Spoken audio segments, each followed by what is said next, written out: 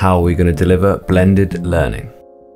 In short, what a blended model is a constant decision-making process that you're engaging with as to whether to follow a flipped or a traditional model of a classroom. Flipped learning gained a lot of popularity a few years ago, but it's been kind of rejected. It's been kind of rejected because when you get into flipped learning, the kind of temptation is to try and flip everything, to try and set everything as homework before lessons.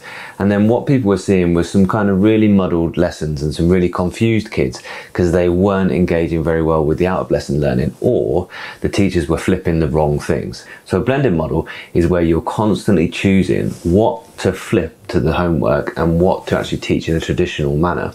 And I would suggest that it's really important that you look at each individual objective and you think about each individual group. The key idea behind flipped learning is that you're pushing out the easier stuff, the knowledge and understanding, to before the lesson, so you can start higher up the Bloom's taxonomy. So you're constantly trying to choose where on this scale between flipped learning and traditional classrooms your teaching is going to be. And you're doing that by the objectives, and you're doing that by the people in that group. So let's say I've got 6 objectives that I want to teach in that week, and I've picked a pretty difficult to flip topic. I've picked the motor effect in physics, which is a really, really difficult topic. And actually, I'm going to look at them, and the temptation is just to think, no, actually, everything down this end, this kind of lower end of Bloom's taxonomy, the state and describe ones, they are going to be the type of thing that I can flip, and then the rest I can actually teach traditionally in the classroom because it's taken a bit more time to build up. It's a little bit more complicated than that, and you have to really think carefully about the exact objective, not just to worry about the Bloom's command word that's in the objective. In fact, I'd say describe how an electric motor works is much harder to teach in a flip fashion, because what's going to happen is they're going to watch a video on that and they're going to understand the video, but they're going to come in with some misconceptions, because actually the way a motor works is a really tricky thing to describe. And they're going to come in with muddled language, and they're going to fail in those questions that they get about it. So actually that one, I'm going to keep that into a traditional model. Similarly, explaining the motor effect in terms of interacting magnetic fields, that's quite difficult as well. And this one, explain why a DC motor needs a split ring commutator, is going to be really tricky.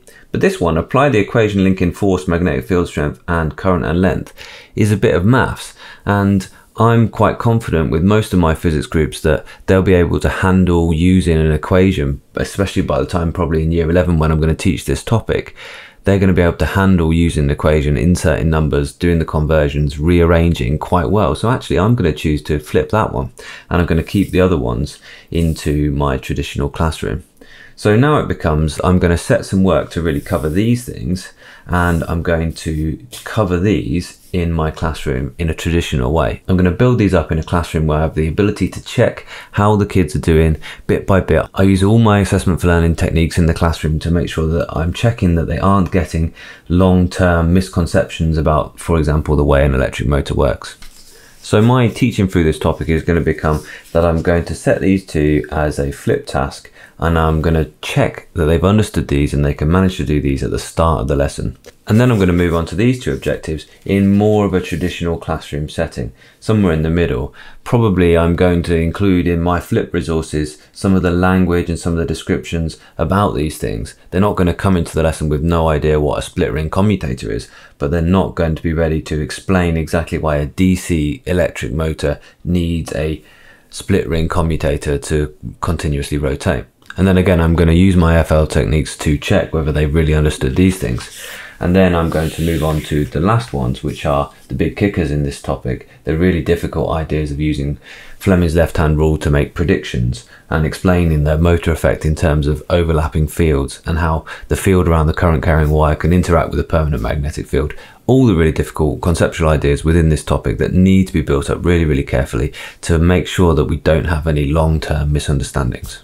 With a different group, I might make different decisions. I might move more of that into the flipped classroom, or I might do more of that in a traditional style. The other key thing is where you put your assessment. Make your assessment point, instead of being at the end of a topic, make your assessment point when they're coming into lesson. Make the assessment an entry into a topic. Of course, you're still going to do the summative assessment. You need some kind of assessment of their foundational knowledge when they come into a classroom.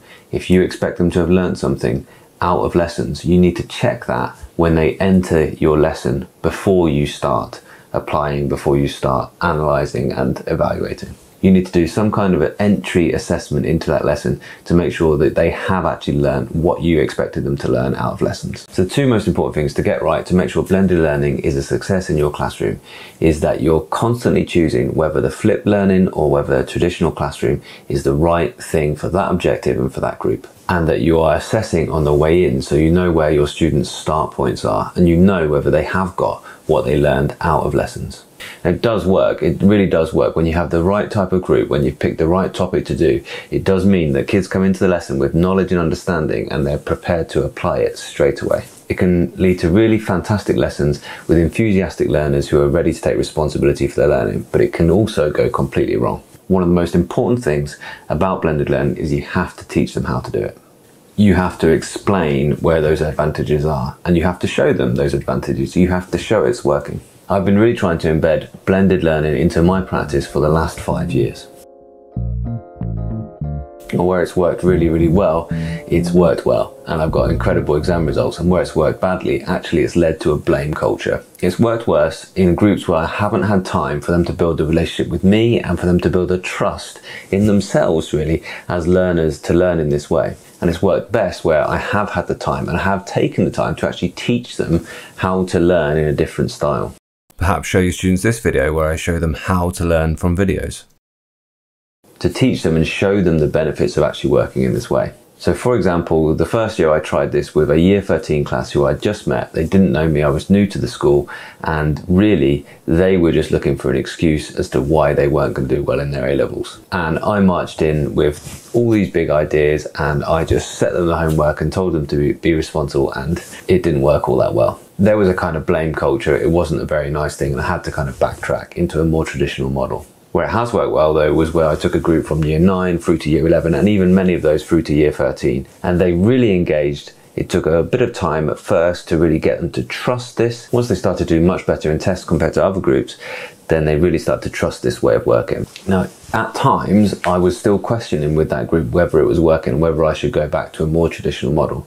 And that's because there were some people who found it a bit more difficult to really get into this model of doing homework. But really, even for those kids, when it came to the actual exams, when it came to studying at home, they were much more prepared to actually revise. They knew a little bit more about how to learn effectively at home. And so they ended up doing better in those exams anyway. Blended learning, we've got this. Come on, we've got the skills, we've got the expertise. Come on, September, let's go.